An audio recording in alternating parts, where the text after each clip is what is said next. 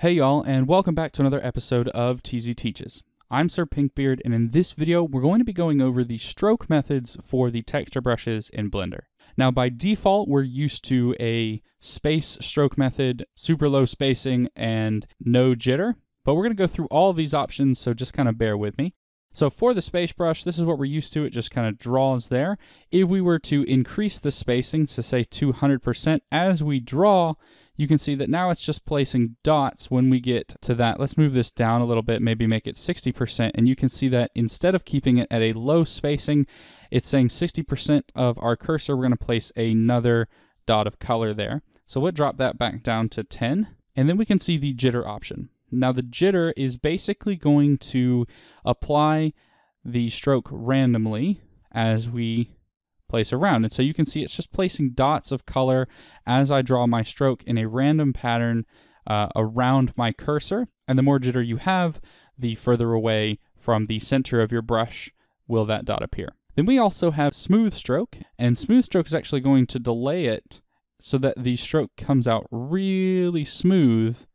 And it's really helpful for painting things very accurately if you don't have a steady hand, or if, like for me with the tutorial videos, you're painting with a mouse. Highly recommend getting a drawing tablet of some sort for texturing. It's a lot easier than painting with a mouse, but some of my students prefer to paint with a mouse because they're masochists. So that's the space method. We also have the smooth stroke. There you can increase the distance it's going to weight, or you can make it significantly smaller. And this is just in pixel sizes, so that's up to you. There's also a factor for how smooth it's going to be as we paint that around, so you can play around with that, but that's the smooth stroke option. So that's all of the default options for the stroke method for space. We're going to talk about the rest of these, but just know that spacing, jitter, and smooth stroke works pretty much the same way for all of the other stroke methods. All right, so we've talked about space. Let's talk now about dots. So dots is just going to allow you to drop dots wherever you want. However, if you click and drag, it will kind of look like space a little bit because of how close it's actually putting those dots together. If you were to increase the jitter, you would see that it actually is placing dots, but if you do it really close together, you're just going to get basically the space thing. Then we have drag dot, which is particularly fun because it allows you to add a dot of color in and then place it exactly where you want it. So if we add that piece of color to the middle of the face, we can actually drag it and drop it accurately onto the eyeball where we want it. So that's drag dot. We do have a jitter option though, and I'm not sure what jitter does with drag dot because it does appear to just place it anyway, so it doesn't look like jitter does anything on that one. We then have airbrush, which is very much like an airbrush in that if we start with a low strength, it will actually just continue to build up in that particular area. So actually we'll even start lower and it will build up over time as we continue to click and hold. Now there is a rate here.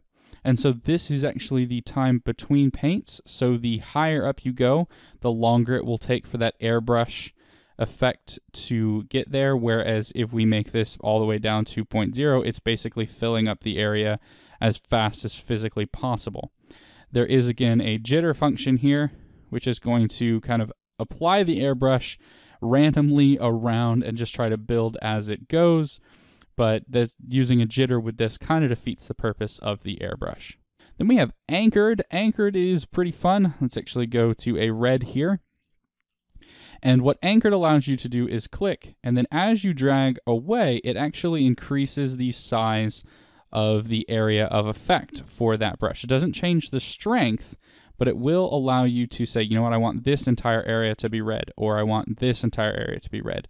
And so that's what the anchored brush does. You can do edge to edge, will also basically build instead of from the center, allow you to place the anchor point from where you first selected to where you do your second selection.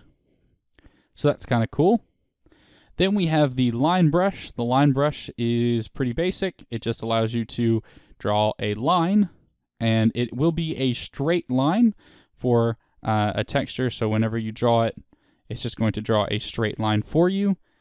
And then again, you have spacing and jitter, which will change how smooth the line is, and then any randomness along the line. All right, the last one I can talk about is the curve brush, so we're going to talk about that now. All right, so I've gone ahead and cleared off the monkey head again just to talk about the curve method here.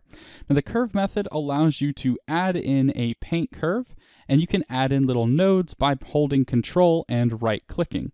Now, when you Control and right-click, it'll actually allow you to build the node, and it's important that you drag away a little bit just to get the handles to appear. If you don't, they'll stay right on top of each other, and then it'll be nearly impossible to move.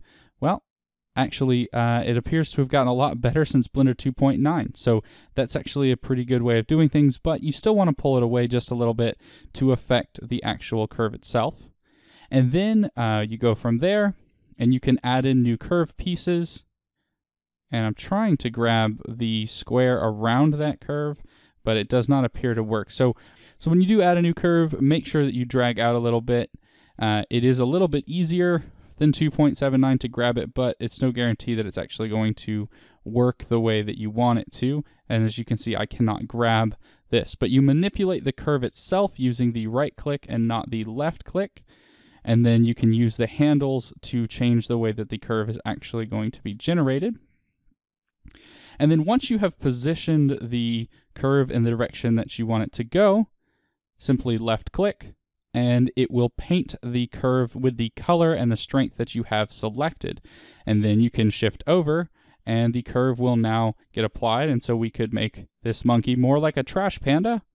Now you can change and add new curves in, and then choose them from a drop-down list if you have particular curves and styles that you want.